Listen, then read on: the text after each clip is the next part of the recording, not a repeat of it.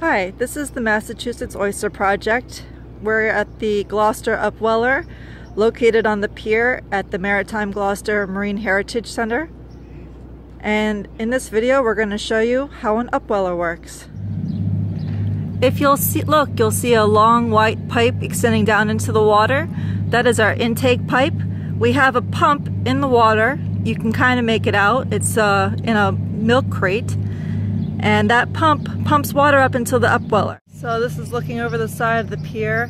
If you look down, you can maybe make out the pump in the milk crate.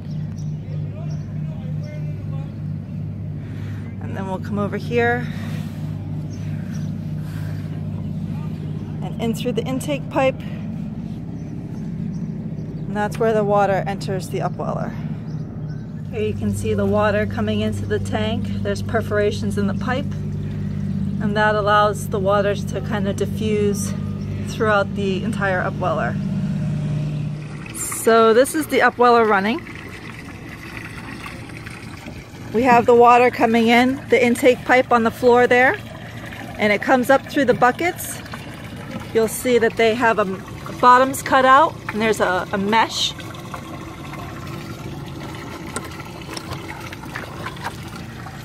A mesh bottom that the oysters sit on. That way they can filter the water that comes through the buckets. And then once that water comes up, it goes through the spigot, down through the trough.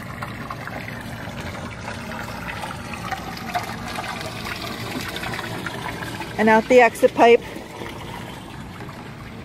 back into the water. The reason we need the water to be constantly circulating is that oysters are filter feeders.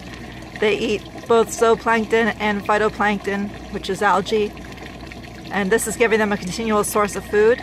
Also, they need oxygen to survive, just like everything else, and this gives them a constant supply of oxygen. Another great benefit to the upweller is that it's a completely protected environment, and they're protected from any kind of predation, and so that ensures that almost all of the oysters survive. We have very little mortality, if any, in our upwellers.